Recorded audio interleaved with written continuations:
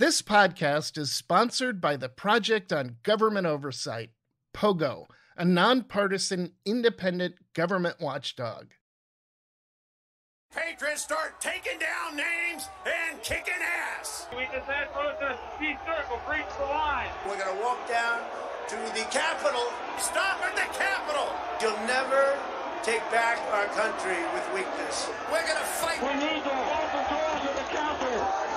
The fight begins today. Welcome to the Continuous Action. I'm Virginia Heffernan. And I'm Walt Shaub. That clip you heard at the beginning was Cacophony from the January 6th insurrection at the Capitol. And there's a reason we played that. Today we're talking about a provision in the U.S. Constitution that bans insurrectionists from holding public office. This is the Banned from Office episode. Insurrectionists, it seems, are maybe just constitutionally NSFW. Walt, let's start by telling them what the Constitution says. The provision we'll look at is Section 3 of the 14th Amendment. That section prohibits individuals from serving in public office if they engaged in an insurrection or rebellion against the United States at any time after they were serving as government officials who took an oath of office to support the Constitution. It applies even if they're no longer in that position, but at some point took the oath. The ban also applies to any of those same individuals if they gave aid or comfort to enemies of the United States. So if the ban's going to apply, the person has to have taken the oath to defend and support the Constitution at some point before they rebelled or insurrected. That's exactly right. You have to have been in a position of governmental authority in which you swore to support the Constitution at some point before you engaged in the conduct. Wait, okay, so you mean like, say, a president? Oh, well, I know, yes. I'm going off the ledge already. I know. Could you imagine a president doing that? Yes, but that's right. There are some presidential power enthusiasts who question whether a president is included, but the weight of legal scholarship's on the side of those who say the disqualification clause of the 14th Amendment covers the president. I mean, shouldn't the president be held to a higher standard? Okay, forget it. I'm not going to go off that ledge right now. Walt, it's not 2020. We're moving forward. So this banning from office business, that's just not the stuff of theory, right? Just last fall, a state court in New Mexico removed a man named Griffin, C-O-U-Y, from the position of Otero County Commissioner. So a law in Otero County requires commissioners to swear to uphold the U.S. Constitution. Griffin, who founded something called Cowboys for Trump, participated in the January 6th attack on the Capitol. So the judge found that the elements of the disqualification clause were met, and he is banned from holding public office for life. This is an important ruling. It was the first case seeking to disqualify a public office holder under the 14th Amendment based specifically on the Capitol insurrection. What's also interesting is in his decision, the judge talked about the so-called Stop the Steal movement, and he wrote, participants in these efforts planned to use mob intimidation and violence to stop the transfer of presidential power. And the judge also made a factual finding that Griffin illegally breached security barriers surrounding the Capitol complex on the Capitol's West Front grounds. Pretty charming guy, this Griffin. This is a guy who has no business holding public office. But the case was important beyond him because this was a test case. There isn't a ton of history on enforcement. There's some, but not a ton.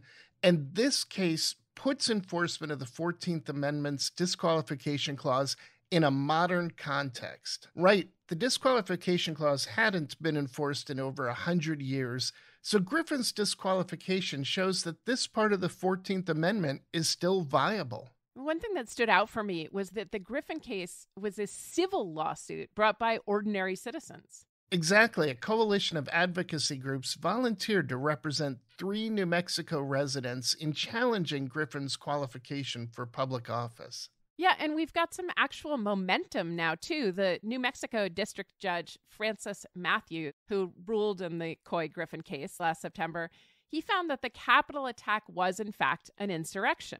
You know, we say this all the time, and we all speculate about the consequences of January 6th, but here's a Granted, a state district judge, but a judge writing this into the record. He even said that the riot not only included the mob violence, but the, quote, surrounding, planning, mobilization, and incitement that led to it. I mean, damn. And then the New Mexico Supreme Court dismissed Griffin's appeal. So Judge Francis Matthews' words are going to stay on the books. That's right. This case is going to stay on the books. It's not binding on courts in other states or on higher courts in New Mexico or on federal courts. But we now have a judge going on record with a holding saying that this was in fact an insurrection and that all the work leading up to the insurrection was part of it.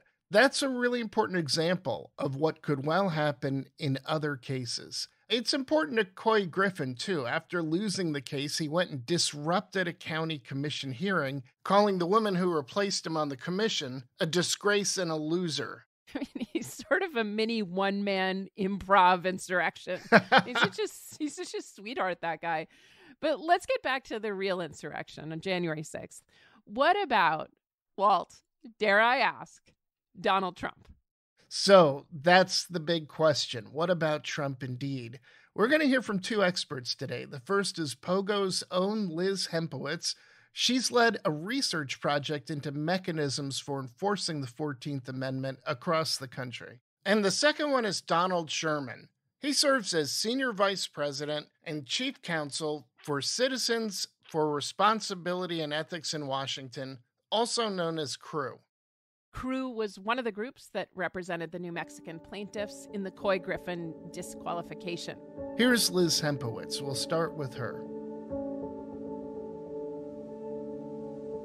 Yeah, so the Constitution's disqualification clause exists to keep individuals who have taken a prior oath of office and then go on to engage in insurrection or rebellion against the United States or give aid and comfort to enemies of the United States from holding public office again in the future, unless a supermajority of Congress votes to cure them of that disqualification. So it's not completely permanent in the sense that it can never be removed, but in general, it is very difficult to remove that disqualification. So it exists essentially to keep those individuals outside of positions of power in our government again in the future.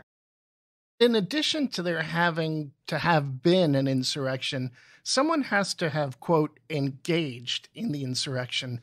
So what does it mean to engage in that? Can words be enough, or do you, for instance, have to be one of the people who crashed through the barrier to the Capitol? Yeah, so engaged historically has meant that there's a voluntary effort, that you're not, conscripted into this kind of service, that you voluntarily aid in an insurrection or rebellion. There's a broad swath of activity that can be considered engaging in insurrection or rebellion.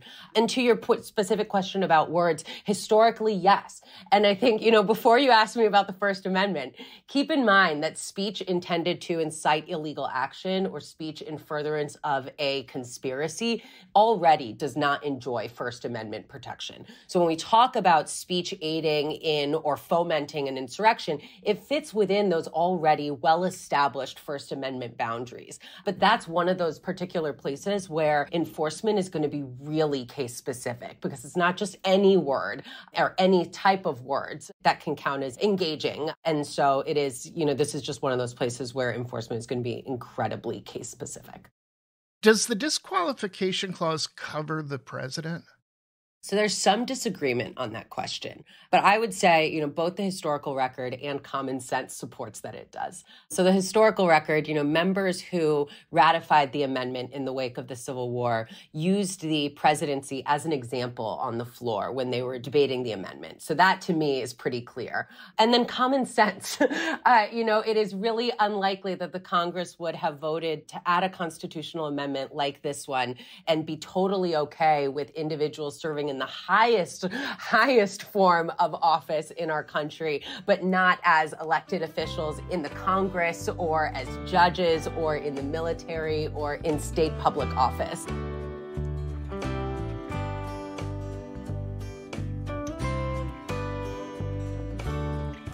I also talked to Liz Hempowicz about the mechanism for enforcing the 14th Amendment's disqualification clause. The answer was a little complex because there are a variety of ways to enforce the disqualification, and the rules vary from state to state. But Liz was quick to emphasize that the means to do this already exist. That's important, she says, because some people have tried to argue that we need Congress to enact a federal statute. Not so, says Liz. There's no need for federal legislation to make the 14th Amendment enforceable. As we'll hear from our next guest, one of those ways can include a lawsuit filed at the state level by ordinary Americans. Okay, Walt, so that's a brilliant analysis of the disqualification clause. Let's hear from Crew's Donald Sherman about the litigation. Donald, you had a big win in New Mexico. There was a case involving a former Otero County commissioner named Griffin, and he was disqualified under the 14th Amendment from holding public office. Can you tell us a little bit about that case? Sure. Griffin is the founder of an organization called Cowboys for Trump and a former Otero County commissioner in New Mexico. And he is, one of a number of leaders across the country who, who helped sort of provide the groundwork for the Stop the Steal movement and some of the more extremist movements that threaten political violence in states across the country and, manifested in the attack on the Capitol on January 6th. He had, through his work with Cowboys for Trump, visited Trump in the Oval Office. And then on January 6th, he breached police barriers and was seen on the Capitol grounds rallying the crowd as other insurrectionists stormed the building. So we represented 3 New Mexico residents in a case to remove Mr. Griffin from office based on the argument that he was disqualified because of his participation in the insurrection. And through discovery, what we found was that he recorded lots of videos, including videos of his speeches on the Women for America First tour, which led him from New Mexico to D.C., where he openly recruited people to come to D.C. and to come to the Capitol. One of the things that was made clear in his speeches was that he was not just recruiting people for a violent rally, but he was fully invested in and aware that violence was expected. At one stop outside of Atlanta, he said, I want people to come to DC, but I also I want specifically for men to come to DC, because when you are in a fight, you want to be standing shoulder to shoulder with men. Wow.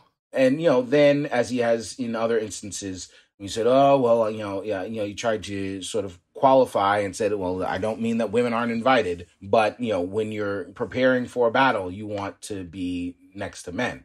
And, that was part of the evidence that we presented in court to demonstrate to Judge Matthew that Griffin was not talking about a theoretical fight. He wasn't talking about, a fight for civil rights as, language that we see often in the context of, even political disobedience for social justice causes. This wasn't a euphemism. There was no subtlety. There was no wink and a nod. If anything, he seemed to want to make clear that this wasn't a wink and a nod, and that he wanted people to come there to fight. And we presented other evidence demonstrating that he was not only aware of and supportive of the violence, but that he was actively, facilitating it. Another good example is Officer Danny Hodges is being awarded the Presidential Citizenship Medal for his role in defending the Capitol. He was being crushed in the tunnel to the Capitol. And in the video, which most people who've seen or heard anything about January 6th have seen, you can hear the crowd chanting, heave ho, as they try and coordinate, their push to break through the doors and to crush Danny and other officers to move into the Capitol. And so one of the videos that we were able to get in discovery was a recording of Mr. Griffin the day after the attack on the Capitol, where he's talking to a reporter and he's bragging, I could see the skirmish that was happening in the tunnel, and everybody was chanting, heave ho. And he laughs about it. And so there was a body of evidence that we were able to demonstrate that this wasn't someone who just showed up for a protest. This wasn't someone who, just kind of got caught up and didn't know what was going on. This was someone who before, during, and after not just actively participated in a violent effort to overthrow the government, but was actively supporting it through his efforts. So, Donald, one of the things you had to convince the judge of was that this was an insurrection on January 6th, and you succeeded. You persuaded at least this judge. That's a pretty important finding. Yeah, it obviously is not just important, but necessary finding. I think it's an interesting thing because ever since the attack on the Capitol, people, Republicans, Democrats, even Donald Trump's lawyers have referred to it as an insurrection, right? There actually hasn't been too much of an argument or quibbling about what this was. I think the question was whether that usage, and more importantly, the attack on the Capitol and the events surrounding it, leading up to it, constituted an insurrection as people, as the drafters of Section 3 of the 14th Amendment would have understood it. And so we, did a ton of legal research, looking at cases, looking at legislative history, and, some of the historical references for events that were called insurrections at the time included the Whiskey Rebellion, where there were violent protests against a tax on whiskey. Aaron Burr's attempt to, through violence, overthrow the enforcement of federal laws. And so there were a number of, Shays Rebellion, there were a number of examples, historical examples, before the Civil War and before Section 3 of the 14th Amendment that provided clarity that insurrection was not limited to Civil War, and specifically that insurrection was this is the definition that we presented at trial and that was in Judge Matthews' decision, which is that, insurrection includes an assemblage of persons acting to prevent the execution of one or more federal laws for a public purpose, meaning that they weren't doing this for their own personal interest. They were doing it for a larger goal and through the use of violence, force, or intimidation by numbers. And quite obviously, looking at what occurred in the weeks leading up to and culminating in the attack on the Capitol, there was an insurrection. There were thousands of people. They were acting to prevent the transfer of power, to prevent the enforcement of the laws that facilitate the peaceful transfer of power. They believed that they were righteous in their cause and that it was for a public purpose, and they used violence and force to do so. One of the things that we got from our fact witnesses, including Officer Hodges, was that the crowd itself was a weapon, right? They could not arrest people. They could not remove people because everyone was a threat, and the sheer numbers of the crowd made it impossible for them to do that. As everyone saw, it took many, many hours and lots of law enforcement to ultimately clear the Capitol grounds. And, as Coy Griffin confirmed with his heave-ho video, the crowd was literally used as a battering ram. Wow. As a weapon to get into the Capitol and putting the lives of members of Congress, their staff, other folks working in the Capitol, and the Vice President of the United States in danger. And now Coy Griffin is not a county commissioner, thanks to you. He has been removed from office. It strikes me Coy Griffin isn't the only one on that day and leading up to that day who was trying to foment an insurrection. What about Donald Trump? Do you think he is disqualified or should be disqualified from holding office under the 14th Amendment? He's absolutely disqualified. Frankly, I think through the diligent work of the January 6th committee and just, the voluminous public record, the only person that there might be a better case for removal than Coy Griffin is Donald Trump, just because of all of the evidence that is already out there in the world. We're able to demonstrate to Judge Matthew, and I think, the public commonly understands what happened on January 6th as an insurrection. And it is obvious from Donald Trump's actions, whether that be growing tolerance and encouragement of political violence at his events up to and leading and into the rally on the Capitol, or his encouragement of people to come and telling them that it will be wild. As Coy Griffin said in videos before, during, and after the insurrection, and then once he was facing legal challenges, he was there because Donald Trump asked him. He was not there for any other purpose. Yeah. He was there because the president asked. And that has been a common refrain of people who were there on January 6th and engaged in violence, again, before, during, and after the attack on the Capitol. This is not just sort of a post hoc defense of their conduct. In fact, at least for Coy Griffin, it was part of the affirmative pitch to get other people to come and to be there to threaten Mike Pence, to quote unquote do the right thing and overturn the election, and to storm the Capitol. As everyone knows by now, they were there because he called them, and they left when he said to go home. Yeah. And, I think there's other facts there, not just his incitement of the insurrection, including his remarks on the Mall about, not having a country anymore if you fight, and his claim that proved to be false, whether he thought it in real time or not, that he was going to join them at the Capitol, but also his failure to act when it was obvious that the Capitol had been breached and that people's lives, including the vice president, were in danger. That has also been well documented by the January 6th committee. And I think all of those facts and other underlying facts that are now in the public forum make quite clear that Donald Trump engaged in insurrection consistent with Section 3 of the 14th Amendment. And he obviously took an oath to defend the Constitution when he was inaugurated.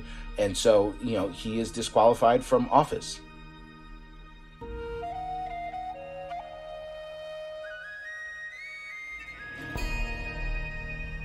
Yeah, it's going to be interesting to see how all this plays out with former president redacted. Walt, I can't say his name today. I'm glad the Griffin case in New Mexico helped pave the way. We also had the January 6th committee's report. They did so much to develop the evidence here and package up a record of Trump's culpability. And then they went further and laid out exactly how the evidence lines up with the requirements of the 14th Amendment's disqualification clause. That was actually one of the recommendations POGO made to the January 6th committee. The report Liz Hempowicz and her team drafted emphasized the need to do that. And I think, given all the evidence, the case for Trump's disqualification is strong. I truly don't see how you come to any other conclusion than that he has disqualified himself from public office. I got to say, Walt, you are generally a very even-handed person and never rush to judgment, so I'm taking you very seriously there. And I think listeners should too. I'm nervous for my part about what the Supreme Court will do, but let's not get into that. Look, the top note news today is that the Constitution does have a penalty for insurrectionists, as it should, and the law, if enforced fairly, should not be letting the January 6th culprits skate. So take a look, listeners, at the two immensely interesting reports we will put in the show notes. I think you'll get a lot out of them. That's it for this week's episode of The Continuous Action. The Continuous Action is hosted by Virginia Heffernan and me, Walt Shaub. It's produced by Myron Kaplan and, as always, sponsored by the Project on Government Oversight, POGO.